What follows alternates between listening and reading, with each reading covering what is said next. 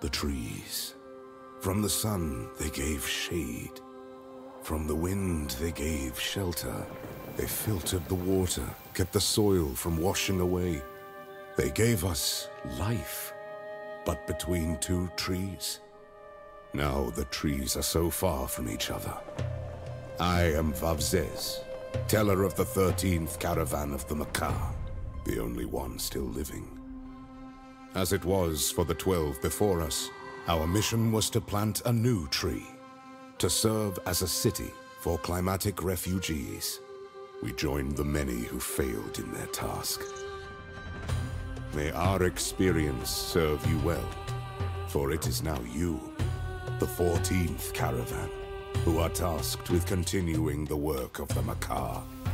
Escort your botanists to the ends of the world.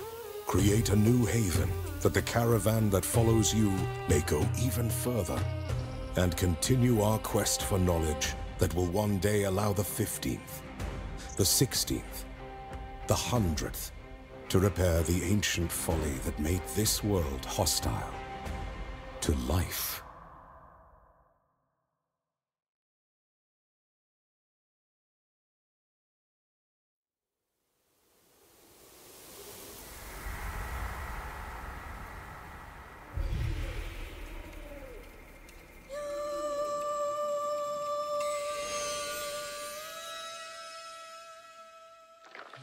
As one Macaw proverb says, for newborns the sun has always existed. They do not know it only just appeared. For us, the expanse of chaotic weather known as the Fithy has always existed. Yet it is only 3 centuries old. That is enough, however, to forget the pleasant weather of antiphytic legends. The shade of Umama, mother of all trees. To recover this mythical past, the Macaw tribe sent caravans into the Fithy on a one-way trip east. It was their foolhardy hope that the lost Umama be found, as only Umama could restrain the Fithy.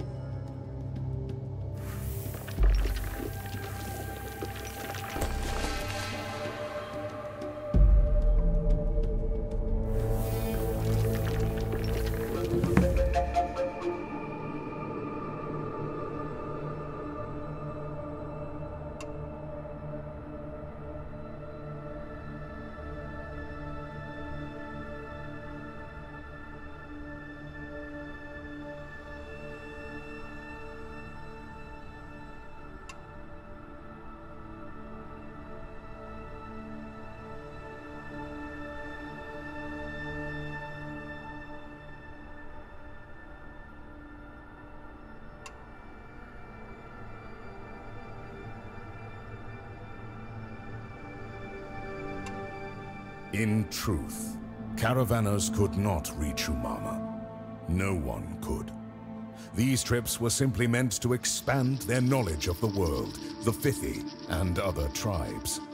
Then, to use homing scarabs to send all these memories back to the Crystal Library. However, as time passed, hope was waning, like nature in the desert. This sacrifice was proving too much. The Macaw needed a sign. A sign such as this. We call it a fragment, an ancient artifact belonging to an ancient tribe, destroyed by the Fithi, who would carve their history in stone. If the caravans could find more, we might learn what circumstances created the Fithi, and thus how to beat it.